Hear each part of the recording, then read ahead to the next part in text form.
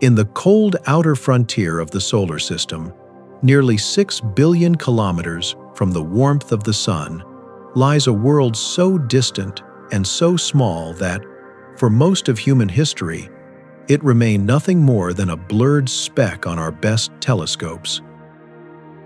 A place we once believed was simple, frozen, silent, and eternally unchanged. But the universe has a way of humbling our assumptions. In July 2015, after a journey of more than 9 years, NASA's New Horizons spacecraft, a half-ton probe traveling at nearly 50,000 kilometers per hour, swept past Pluto at a distance of just over 12,000 kilometers. In that brief, precious window of only a few hours, a distant point of light transformed into a fully realized world.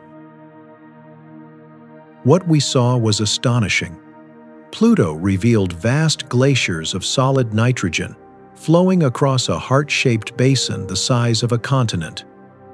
Mountains made of water ice stood several kilometers high, frozen monoliths, harder than rock at such low temperatures. And above them, a thin, layered atmosphere glowed blue as sunlight scattered through dozens of delicate haze layers. What once seemed dead now appeared dynamic, even alive. But with these discoveries came a deeper, stranger mystery. Pluto's atmosphere was far colder than it should have been, not by a small amount, but by more than 30 degrees Celsius. Solving this puzzle would take us beyond New Horizons, toward a hypothesis once dismissed as impossible, and finally, to the unparalleled infrared vision of the James Webb Space Telescope. This is the story of how a tiny, icy world forced planetary science to rewrite its rules.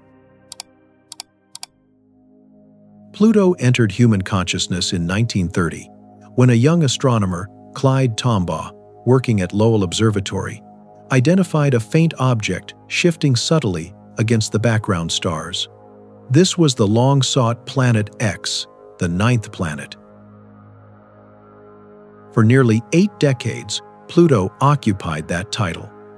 But as telescopes improved, it became clear that Pluto was unlike the other planets, too small, too light, and locked in a strange gravitational dance with its moon, Charon, which is so large, half Pluto's diameter, that the two do not orbit one another, but instead circle a point in space outside Pluto.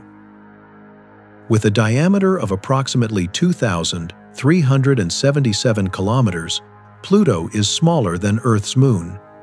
In 2006, the International Astronomical Union introduced a new definition for a planet, and Pluto, beloved though it was, no longer qualified.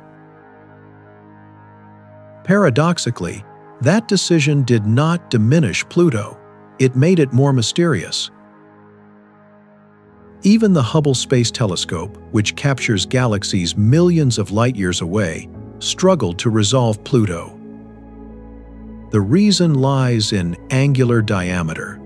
For example, the Andromeda Galaxy, despite being 2 million light-years away, spans about 3 degrees across our sky due to its immense size. Pluto's apparent size, however, is only 0.11 arcseconds, hundreds of thousands of times smaller. To truly understand Pluto, we needed to go there.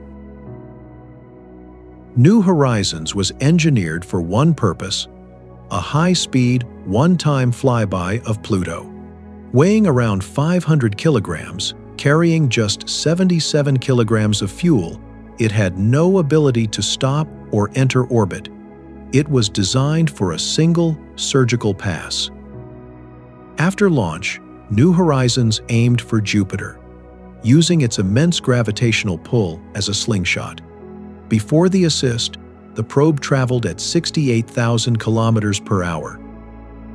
Afterward, it accelerated to over 82,000 kilometers per hour, briefly becoming the fastest human-made object in history. Approaching Pluto almost a decade later, the Sun's gravity, though weak at 6 billion kilometers, had slowed it to about 50,000 kilometers per hour. Too fast to stay, too light to break. The encounter would last mere hours. But in those hours, everything changed.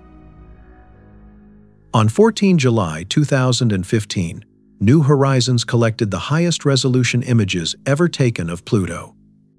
Instead of a barren sphere, we saw a world alive with geological complexity. Nitrogen glaciers flowed across the heart-shaped plain known as Sputnik Planitia. Water ice mountains rose 3 to 4 kilometers high. There were clues of tectonic movement, surface renewal, and even the possibility of a subsurface ocean insulated beneath layers of ice. And rising above it all was Pluto's atmosphere, thin, fragile, and glowing blue, but it was also impossibly cold. Before New Horizons arrived, scientists predicted Pluto's upper atmosphere should be roughly 100 Kelvin. That was consistent with expectations for a nitrogen-rich atmosphere at Pluto's distance. But direct measurements contradicted theory. Pluto's atmosphere was only 65–70 Kelvin, a difference of over 30 Kelvin large enough to break every existing model. To understand the mystery, we must first look at how Pluto's haze forms. Even at Pluto's distance, sunlight reaches the dwarf planet about 1/1000 as intense as at Earth. Ultraviolet photons strike methane molecules, breaking them apart. These fragments recombine into heavier hydrocarbons, ethane, ethylene, and acetylene. These compounds then form tiny solid particles called tholins, complex organic aerosols. The tholins drift downward, forming dozens of layered haze bands, each scattering sunlight and giving Pluto its characteristic blue glow. But how could haze particles cool an entire atmosphere? In 2017, planetary scientist Shi Zhang proposed a radical idea. Pluto's haze absorbs sunlight and re-emits that energy in the mid-infrared. This would cool the atmosphere far more efficiently than nitrogen or methane gas could. But there was a problem. No instrument existed that could detect such weak infrared emissions. The hypothesis was bold, but untestable, until the launch of the James Webb Space Telescope. In 2021, the James Webb Space Telescope opened its golden mirrors to the universe. And in May 2023, an international team led by Tanguy Bertrand used Webb to observe Pluto and Charon with unprecedented clarity. For the first time in history, Webb's mid-infrared instrument successfully separated Pluto's infrared emission from Charon's. It detected something no previous telescope could. Pluto was emitting more mid-infrared radiation than its surface alone should produce. This meant only one thing: the haze itself was glowing. Tiny tholin particles were absorbing sunlight and radiating that absorbed energy away into space. When Shi Zhang's haze cooling mechanism was added to atmospheric models, the match was perfect. Webb had confirmed it.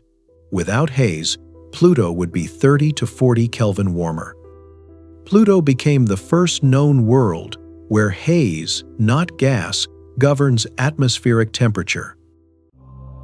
It is now a laboratory for understanding hazy worlds everywhere. Other cold, hazy worlds, Titan, Triton, and others, may also be controlled by haze physics, not by gas thermodynamics. Many exoplanets appear hazy to our telescopes. If their temperatures are regulated by haze, our climate models and our estimates of habitability may need to be rewritten. And perhaps most striking of all, Early Earth, before the Great Oxidation Event, may have resembled Pluto, a world wrapped in hydrocarbon haze, where organic chemistry flourished long before life emerged. Pluto's Tholen haze, once dismissed as a minor detail, reshapes the thermal balance of an entire world. What began as a temperature anomaly has become a window into the workings of hazy worlds, icy planets, and perhaps the origins of life itself.